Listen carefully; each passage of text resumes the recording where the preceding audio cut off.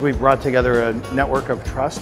between different types of organizations. Since the EdSAFE AI Alliance launched last August, with a collection of about 35 collaborating organizations, probably from 4 different countries at our launch date, in the last 9 months, through organic growth, no specific membership campaign, we have already grown to more than 180 organizations from more than 18 countries around the planet. One of the things that we also discussed was the need to look at the way government and commercial entities interact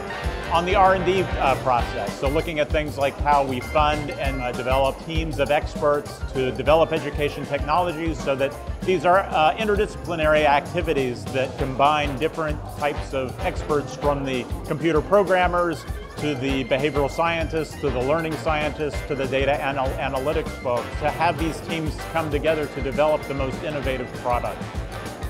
I think it's very important for industry to take the lead on these issues long before regulators start to develop an interest that is not based on a philosophy of growth and understanding. Industry needs to take the lead to not only blunt potential criticism, but to prevent criticism by making the underlying problems less likely to happen.